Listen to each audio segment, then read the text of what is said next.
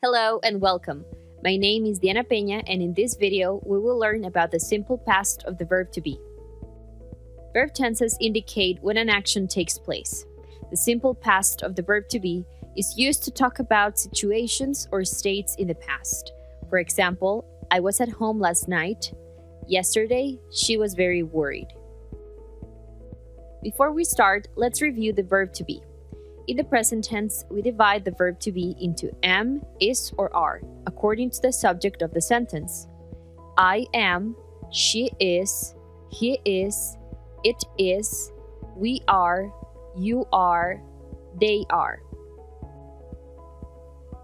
Now, let's start with the verb to be in the simple past.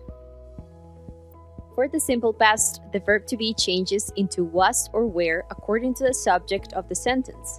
For the pronouns, we have I was, she was, he was, it was, we were, you were, they were.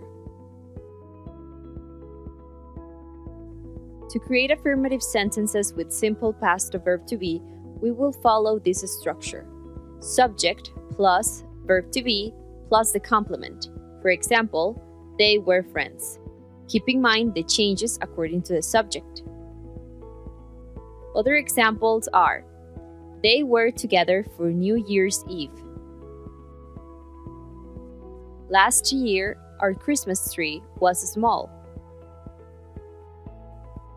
She was at the Independence Day parade.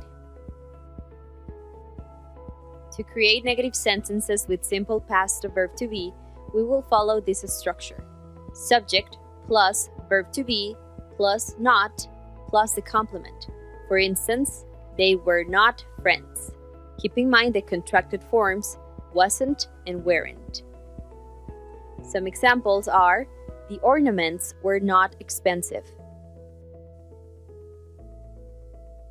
We were not at home for Labor's Day holiday.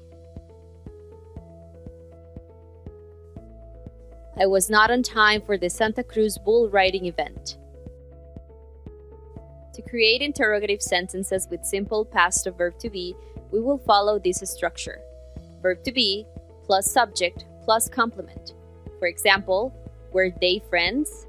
Keep in mind that WH question words go before the verb to be. For example, why were they friends? Other examples are, were you at Zapote last Christmas? Was it sunny at the annexation of Guanacaste Day Festival? These are examples of short answers with simple past of verb to be. Were you at your house last Mother's Day? Yes, I was. No, I was not. Or the contracted form, no, I wasn't. Was he late for the Dia de los Boyeros parade? Yes, he was. No, he was not. Or no, he wasn't. Now, let's do some practice.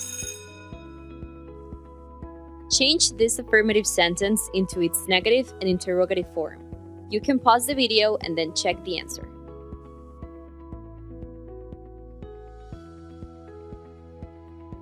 The negative sentence is, they were not at the Holy Week parade. And the interrogative sentence is, were they at the Holy Week parade? Next, change this interrogative sentence into its affirmative and negative form.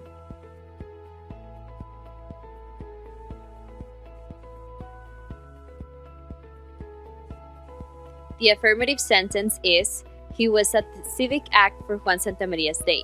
And the negative sentence is, he was not at the civic act for Juan Santamaria's Day. So remember, in affirmative sentences, the verb to be changes to was or were according to the subject. And in negative sentences, we add not to the verb to be. Thank you for watching and see you next time.